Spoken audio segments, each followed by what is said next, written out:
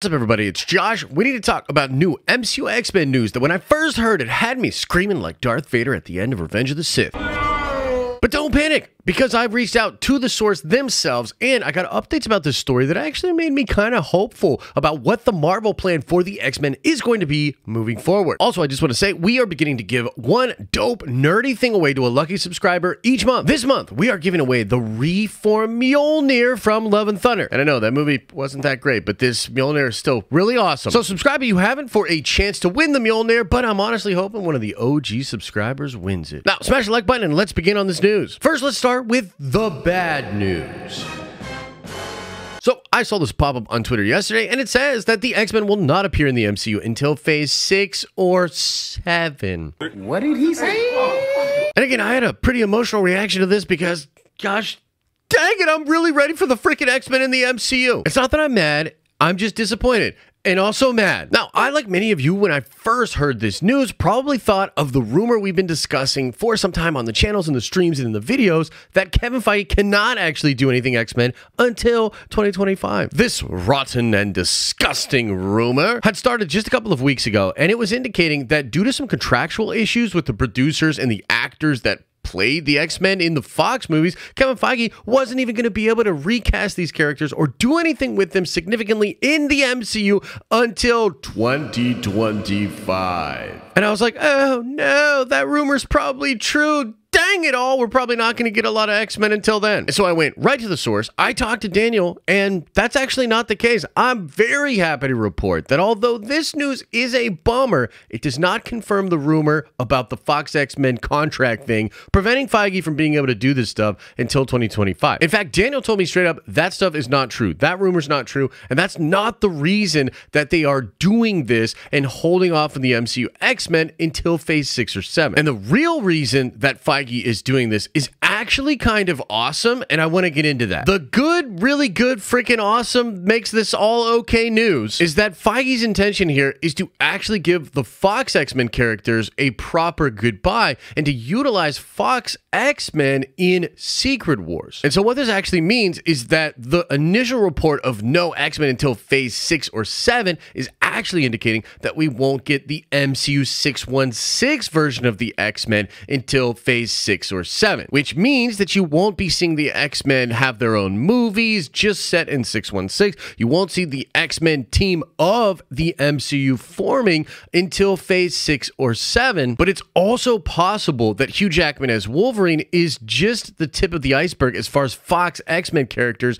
that are going to be returning to the MCU, or I guess more properly, the MCM, the Marvel Cinematic Multiverse. And when I heard this, I calmed the F down because it's definitely not as bad as no X-Men. I mean, there are a lot of Fox X-Men characters and actors that played them that I'm actually quite fond of. And I'm excited to see what Feige will do with these characters, bringing them into different movies like Deadpool 3 and maybe even more multiversal things as we head towards Secret Wars. And it's funny because I immediately thought of an old interview with the Russo brothers where they were talking about Secret Wars, and they were literally talking about having the access to all these different Fox characters, and that would be a lot of fun stuff to do in Secret Wars. Adored growing up with Secret Wars.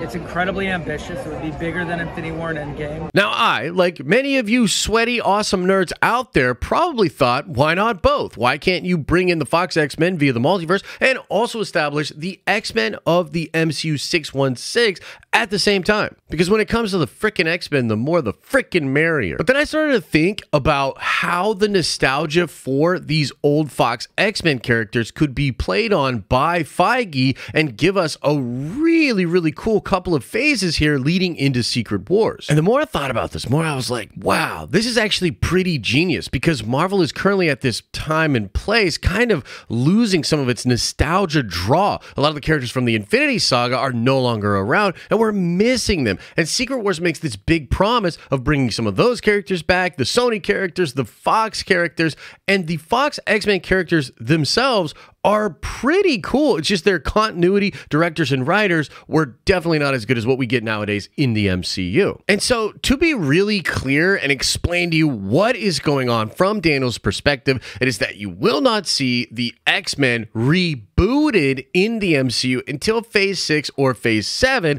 but you will see a lot more Fox X-Men characters, maybe from the older Simon Kinberg class, first class group, maybe from the OG stuff. And I mean, if you think about it, we've already seen Feige doing this. He has used Sir Patrick Stewart in the Multiverse of Madness. He's bringing Hugh Jackman back and putting him in Deadpool 3. And I think Deadpool 3 is probably a movie that will see a ton of different Fox X-Men there, but it's also possible you'll get them sprinkled throughout in other projects. Now, I do want to say that I don't actually think mutants are going to hold off until Phase 6 or 7. I mean, we're already seeing characters like Kamala Khan and probably Namor, who, by the way, looks absolutely freaking awesome in the new Wakanda Forever trailer. I'll do a breakdown on that tomorrow. But we're seeing a lot of these mutants already pop up in the MCU. And so I think the mutant phenomenon and a lot of X-gene stuff is going to be happening in Phase 5. You just won't see the proper X-Men,